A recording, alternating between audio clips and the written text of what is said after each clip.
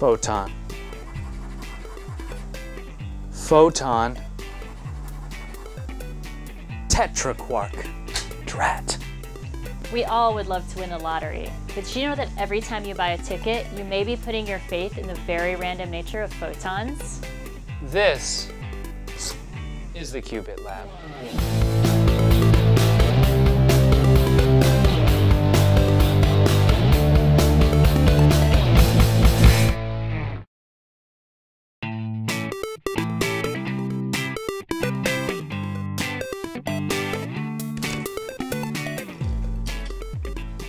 Should I even ask?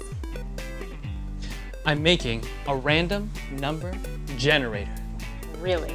Yeah, check it out. Beep, boop, boop, beep.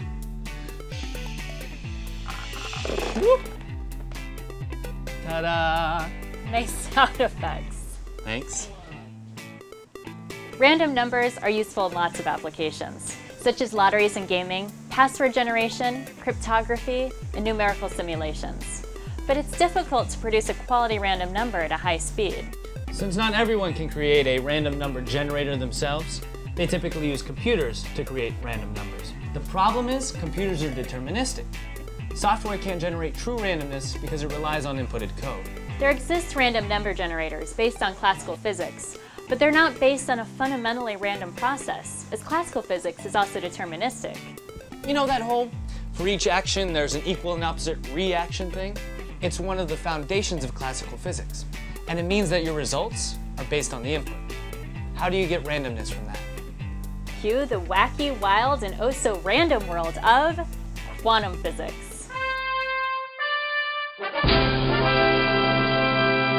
True random number generation is a lot more complicated than simply rolling the dice.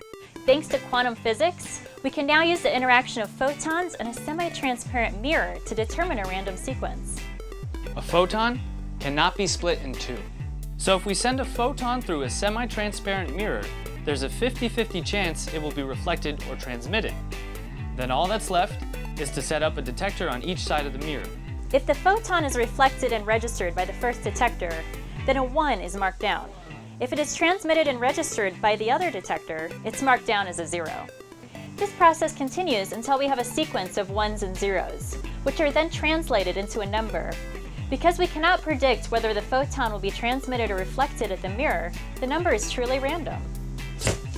Oh, Gabe, no, your generator was wonderful. No, it's all right. Gabe's random number generator doesn't use optoelectronic technology. So what's the point? You've got me there. Quantum physics has allowed us to create a true non-cardboard random number generator. In fact, a company called ID Quantique in Switzerland introduced the first commercially available quantum random number generator way back in 2001. Their latest generator, Quantus, is capable of generating random streams of up to 16 megabits per second. And it's available on PCI cards and even USB drives. They've also teamed up with the University of Geneva to offer these random numbers online. If you go to randomnumbers.info, you can make a random number of your very own. So now, quantum numbers can be used anywhere. So next time you load up on lottery tickets, or ante up on the online poker site you're addicted to, find the nearest light source and say, "Thank you, photons." I'm Gabe. And I'm Laura, and we'll see you next time.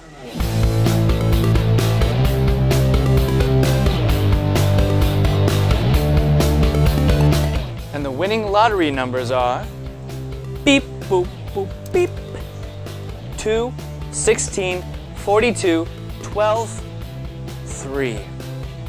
So close. What would you have bought if you'd won? I'd buy a house. Or I'd buy a boat. No. I'd buy a houseboat that flies. What about you? I'd buy a bubble in space. And I'd put you in it. It'd be a nice bubble, though.